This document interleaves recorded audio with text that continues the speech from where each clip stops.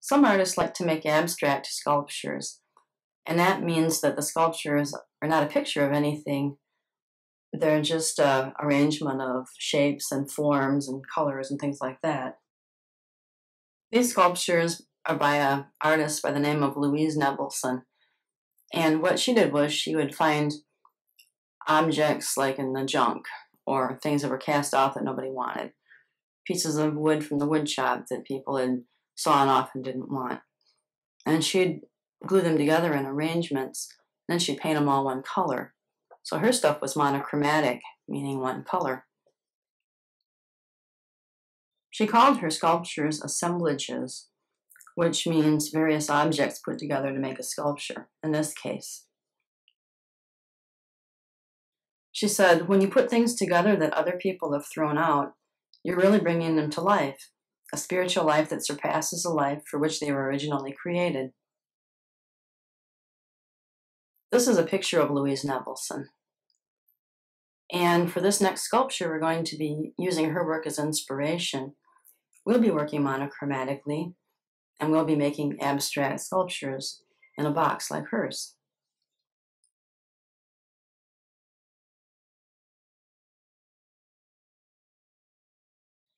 All right, we're going to start with a 12 by 18 piece of paper, unless I decide to start with something bigger, if I can find anything bigger.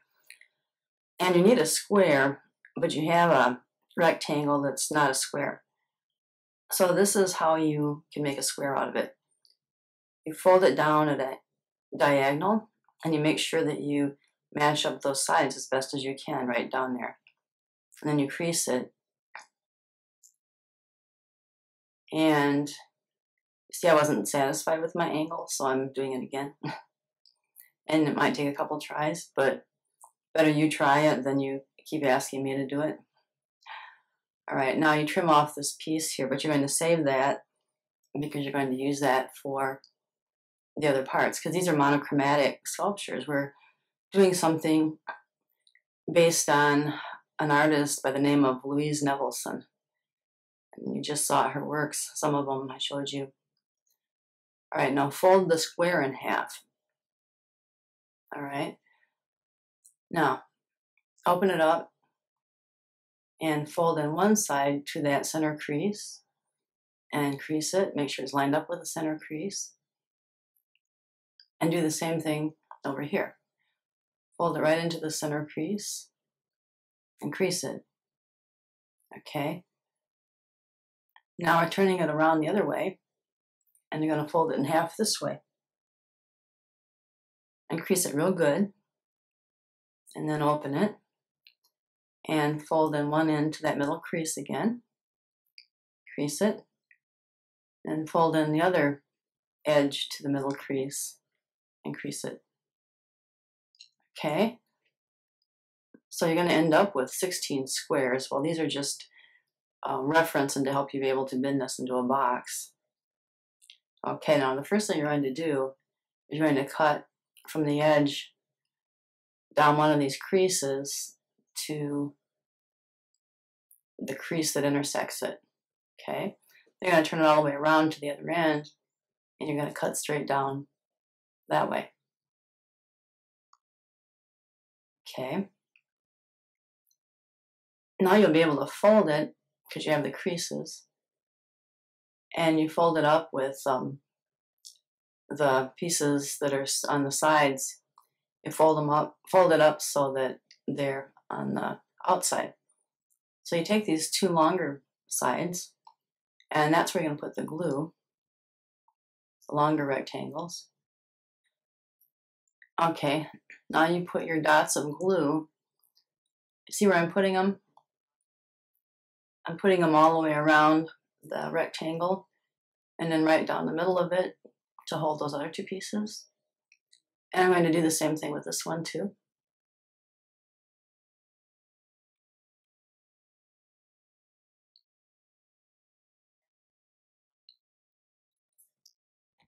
And now I'm folding it up into a box shape, and the smaller flaps, I'm going to bend them so that they're on top of the bigger flap that has the glue on it. And You need to hold it for a little bit so that the glue sets up. Shouldn't take long. Okay, I'll just show you how to fold some shapes and forms in paper. All right, you can start with a half circle to make a cone. And then you fold it around and you overlap the straight edges like that. And then you glue it together on those edges, and you probably need to hold it because it'll be wanting to pull apart.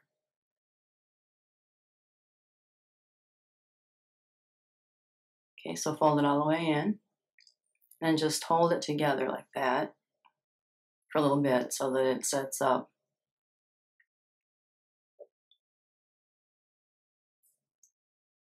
All right, now you're going to need to have something to put the glue on so you can glue it to another surface. So I'm making about 1/2 inch cuts all the way around. And of course, I'm not measuring it. I'm just kind of judging by eye, trying to make them all the same size. And I'm going all the way around like that. Okay, and then I can bend them out, or I can bend them in. And that'll be something to put the glue on, so that when I want to glue that to the box someplace, I can. Yeah, put the glue all the way around there. See, I can glue it there, or I can glue it over there. And I just put the glue on those flaps, and it'll stay. And you can also take a strip of paper.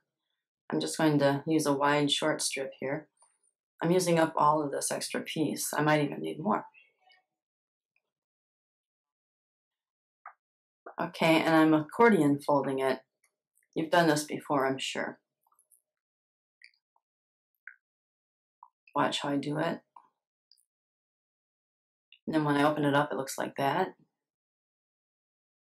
And I can glue that somewhere on my box. Any of those places, see? To the side, on the outside, wherever.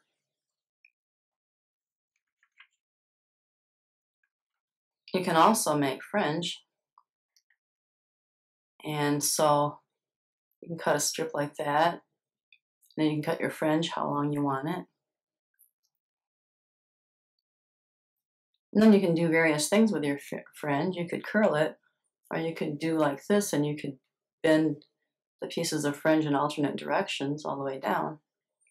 And that would make an interesting shape to add to your sculpture too.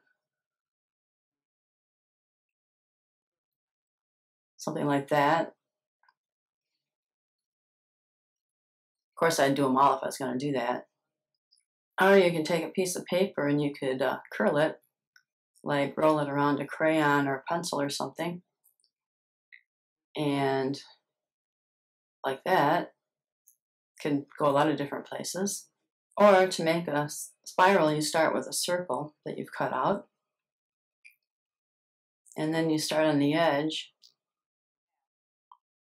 and you cut, about 1/4 of an inch from the edge, and just keep cutting around, working your way into the middle of the circle. And when you get done with that, you'll have a spiral. Okay, so that's another thing you could add. You could even cut out some flat shapes, and you can cut them on the fold to make them symmetrical. I'll just cut a heart. Doesn't mean you have to cut a heart. And I could use both of those things and glue those someplace on my sculpture, see, like that. I could fold it so I have something to glue to, and then I could glue it so it hangs down, like that. And I could do something with my heart too. I could maybe stick it on the end of something like that, and then glue those to it, or stick it on the spiral.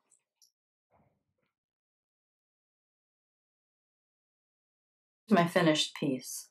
Now, if you want to use other forms or things to do with paper besides what I showed you in the preceding demonstration, you're welcome to do that. You probably noticed that I used a cylinder and I didn't show you how to do that. I'm thinking that by now you probably already know.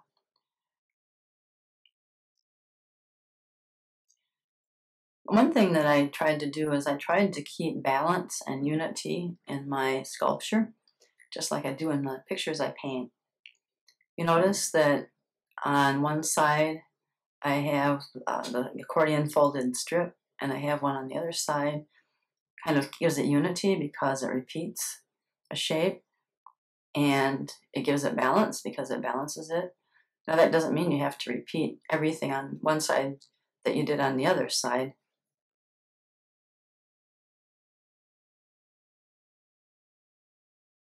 The monochromatic color scale will make the sculpture go together, but it also helps to repeat certain shapes, certain lines, or shapes or strips that have things in common. Like if you notice on your right, I have a spiral that I've pasted to the outside. And on the other side, if you could see it, there's a curl that I made, and then I glued a shape on it. So the curved lines repeat each other, at least to the extent that they're curved lines, and that helps bring the piece together. Okay, while you're putting your sculpture together, I want you to think about those things and try to have it interesting and try to have good design.